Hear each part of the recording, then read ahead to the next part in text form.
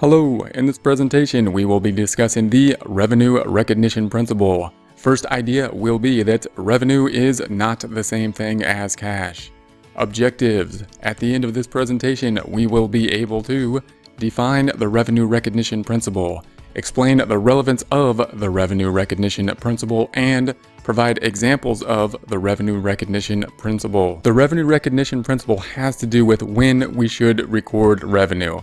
When considering when revenue should be recorded, it's often thought that we should record revenue when cash is received. Although revenue may be recorded when cash is received, it should not be the driving factor of the recording of revenue. In other words, revenue is not the same thing as cash. Revenue is not equivalent to cash. Because cash is the normal form of payment, it's the most common form of payment, it is often assumed that cash is the same thing as revenue.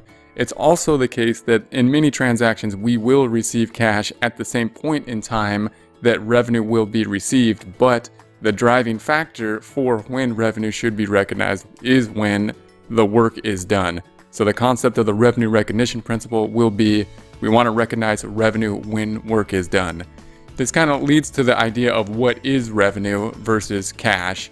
And revenue represents the earning of revenue. We have to measure that earnings in terms of dollars. We're going to say we earned so many dollars worth of revenue, even though possibly we have not yet received the cash. The revenue will be measured in terms of units of dollars.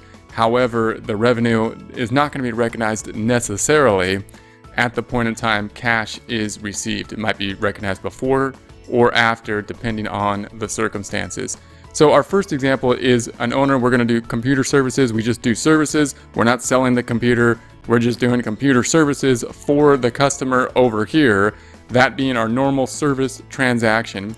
If cash is received at that same point in time, then it does just so happen that we will record revenue at the same time that cash is received if we do the work and we receive the cash at the same point in time. However, it's important to note that under a revenue recognition principle, the driving factor of recording revenue at this point in time is not because we received cash, but because it's the point in time we did the work. So many types of industries are going to be industries in which we receive payment at the same point in time work is done. Merchandising payments often are that way. Restaurants are that way. We're going to receive payment at the point in time the work is done, and therefore it might be thought then that cash is the driving factor, or that cash and revenue are the same thing. They're not the same thing. They just so happen to be happening at the same point in time. We could be using an accrual system and still basically be recognizing revenue at the same point in time cash is received, just by the nature of the business, in this case the nature being one where we always receive cash at the same point in time that we do the work. But the driving factor under the accrual principle will be the work done, not the cash received, as to when revenue should be recognized. Another type of transaction is we might be the same service company, but we might take the computer back to our shop, do the work, and then bill the client at a later time once the work is done. We might invoice the client and expect to receive money in the mail. Again, this is really the type of format of payment, and when work is done is not so much up to the individual just in terms of running the business as it is to the type of industry that they are in. If we're in a bookkeeping, if we do tax returns, or if we are in a law firm, it's often the case that we are going to do the work and then bill the client, because we have to add up our hours and see how long it took and see how much the bill actually is before we can bill the client. So the nature of the work then requires that the work be done before we bill the client, and then the client be billed, then we receive payment in the future. In those types of circumstances, we're still going to record the revenue at the point in time the work is done, although in this case no cash has been received. So that's going to be the difference. We'll see the difference when we have types of transactions where the work has been completed and the cash being received happens at some other point in time. In this case, the cash being received at some point in the future. We hope to receive cash in the mail for the work we have done and then bill the client for. So we're going to record then the revenue at the point in time the work was done, and we're also going to have this basically an IOU. That's what the customer is giving to the owner, the business owner in this case, an IOU. That IOU is something to the owner. It's going to be equivalent to accounts receivable. We're going to put it into accounts receivable, an account tracking the IOUs for work that has been done but has not yet been received. The accounts receivable then is going to be hopefully collectible in some normal time period, hopefully 30 to 60 days possibly. We expect those accounts receivables to be converted to cash. Because of this, the accounts receivables do have value. They're not the same as cash. So the IOU here is not equivalent to cash in that we would much rather have the cash. But the accounts receivable is still an asset because it represents what will be owed to the company. And if we think about that, sometimes people think that the recording accounts receivable as an asset is not a good thing or could cause problems because we have not yet received the cash, and therefore we're recording something before it has been received, because the cash is really the solid asset we're looking for at the end of the day. But it's helpful to think of if you were to give your financial statements to a bank asking for a loan or some other transaction or investments, the accounts receivable is an important thing to be reporting on the financial statements.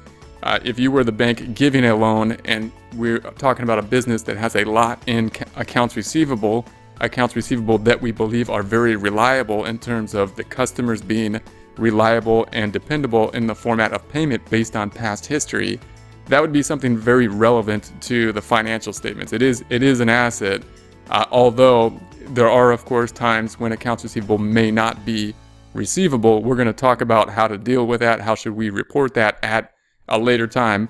But for now, just recognize that we're going to recognize the accounts receivable as an asset at the point in time that we make the sale, at the point in time that the work has been completed. Therefore, if we take a look at our transaction, remember that the work has been done, we have done the work, we invoiced the client. That's usually going to be the documentation that will tell the client and tell us to record this transaction that work has been done, and we expect to receive payment in the mail, and we're going to record the related accounts receivable on the book. So we got the revenues being recorded, the accounts receivable asset is being recorded on the books. No cash has yet been received.